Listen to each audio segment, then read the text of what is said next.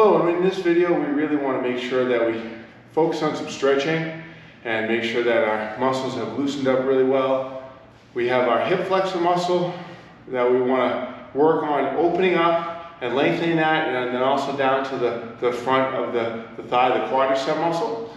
So we're just going to get a nice position here where we sort of line up that hip right over the knee, and then as we're in that spot, we're already can feel that we're getting some stretching down the front of the hip, on the outside of the hip, front of the hip, and then down into the thigh muscle, the quadricep, the four muscles that go on the front. So again, we're just kind of making sure that our ankle to knee alignment is looking good, and as we feel that stretch, we're just going to sort of hold into it a little bit and engage it. Engage the stretch, engage the feel of the muscle here.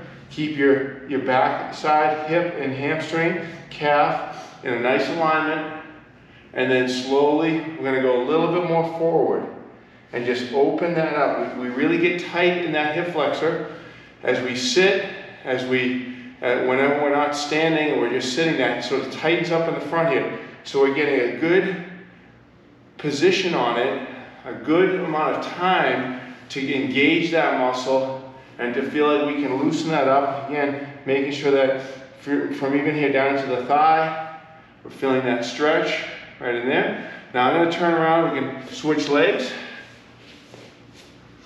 as we just worked on that one.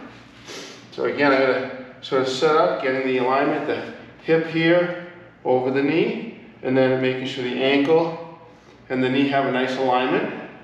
And then I'll start to feel. Now, one side might feel a little bit tighter than the other, right? So again, we're just getting in that position. We're going to increase that stretch a little bit, get in that position where we can feel, again, the back is in a good spot.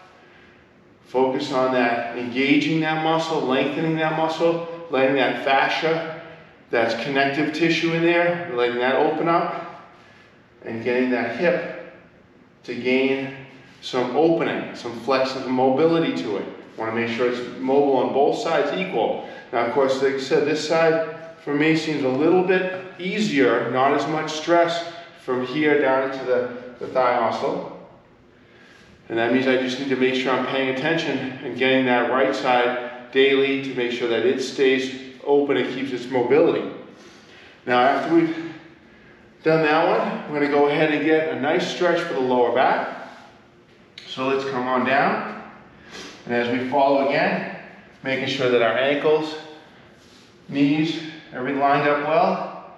And then I'm going to go ahead, set my upper back a little bit, and then I'm going to stretch back into that lower back and open up that lower back, sitting back, lengthening the top of the hip. Now this is the back side. And engage that muscle. Feel that muscle engage. Feel that nice length to the muscle.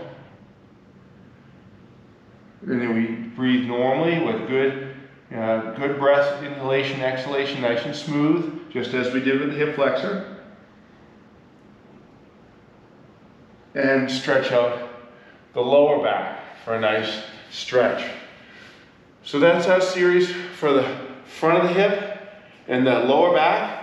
Make sure you repeat those daily, especially if you find any imbalances, and make sure that they're getting the same mobility and positioning so that everything works really well properly on the front side to back side of the hip. All right, thank you so much.